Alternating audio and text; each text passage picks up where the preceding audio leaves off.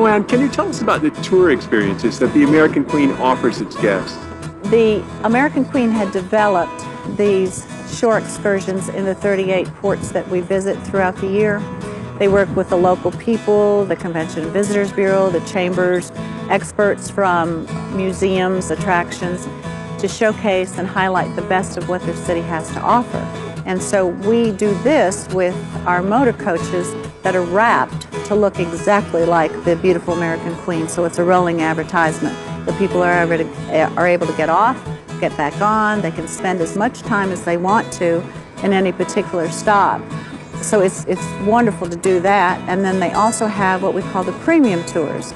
Those are of an extra charge because the other ones are complimentary. So this is an extra charge, and it goes a little bit more in depth. It'll maybe go out a little bit further mileage-wise from the port. And so they're able to see some things that they couldn't see on the hop-on and off tour.